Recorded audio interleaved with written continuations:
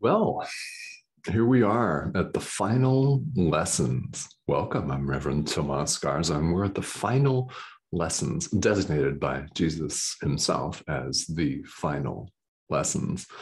That's lesson 361 through 365. Yeah. And you'll notice as you go through the commentary and the limited amount of material that talks about these lessons is that the intention is to go beyond words. Ultimately, that's what each of us is invited to do, is to go beyond words. Now, here in the Course, Jesus mentions it in several different ways. Why? Because there are many doors, like there are many spiritual traditions in the world. There are many approaches to the same truth, which, as we know, is truth with a capital T. So for the next 5 recordings, we're not going to just do a blanket recording.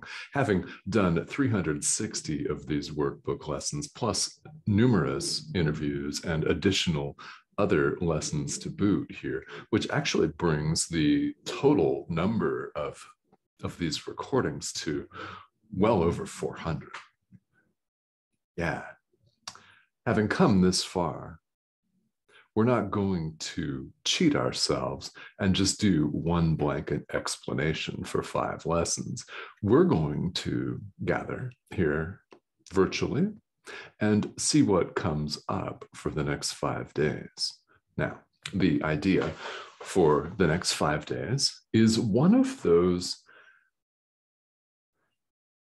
it's one of those collections of thoughts that really is intended to stick with you here in the workbook. If this is the first time you've done it, then congratulations here on getting near the end, right?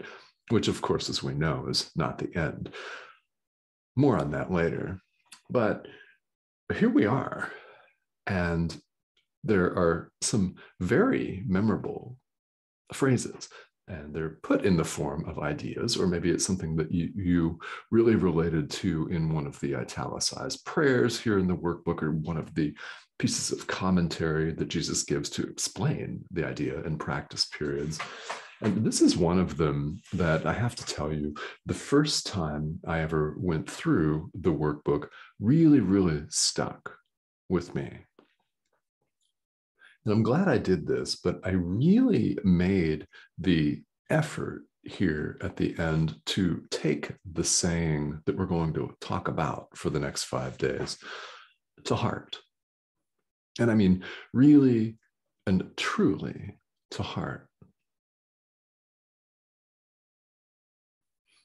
So the idea is one that I invite you to commit, not just to rote memory, but to heart memory, to embed in the fabric of your being.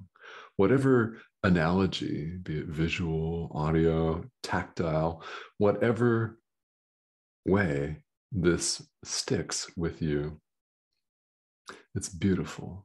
It's an invitation to the Holy Spirit. In other words, it's an invitation to your inner teacher. Now, whether you take the Holy Spirit as the Course describes it, as your inner teacher or not, really doesn't make any difference. The purpose of this course is for you to get in touch with your inner teacher, your guide or guides. Yeah, could be Jesus, could be God, could be Buddha, it could be a human teacher. Get in touch with your inner guide, your inner teacher. That's all spirituality is saying. That's all A Course in Miracles is saying. The idea is, this holy instant would I give to you. Be you in charge, for I would follow you. Certain your direction brings me peace. Yeah. We're giving this instant, this holy instant, over to our inner teacher and inviting our inner teacher to be in charge.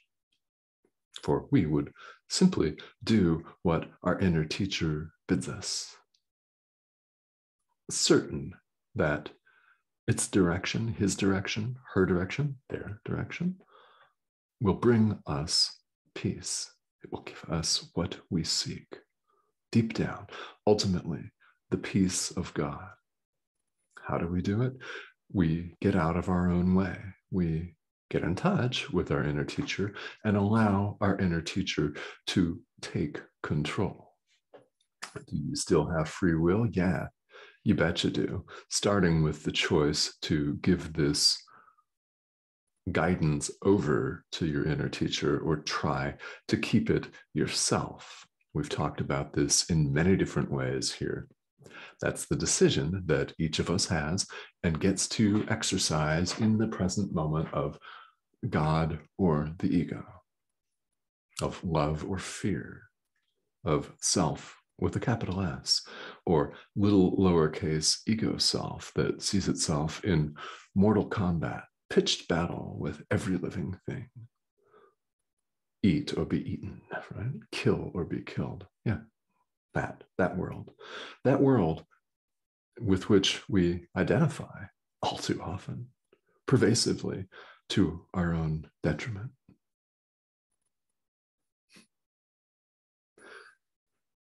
At this point, and really at any point in spirituality, none of these ideas is new. It's not about pulling something out of thin air. My job, as I've mentioned several times, as a teacher, is to simply show up and share. It's really, literally, completely that simple. My job is to show up and share. Why? I do not know who may be listening. I don't know what I'm going to say or have already said that's going to majorly and completely impact your life. My calling, so my function, my job is simply to show up and share the love of God with you. Incidentally, by sharing, we realize that we have it. To give and to receive, remember, are one in truth. So this holy instant would I give to you. Be you in charge, for I would follow you. Certain your direction gives me peace. And I invite you to sit with that. Let the full meaning of this idea permeate every thought of yours. That's what the Course is aiming at. Total thought reversal. Having done it part of the way, you've seen how it works. You have no doubt seen the benefits.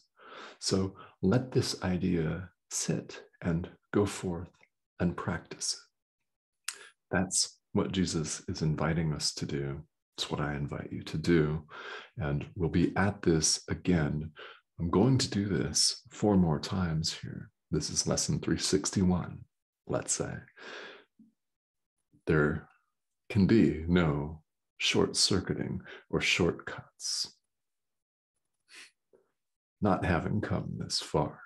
So, as always, thank you so much for joining me, and I will see you back here on the next video. Have a great day, everyone.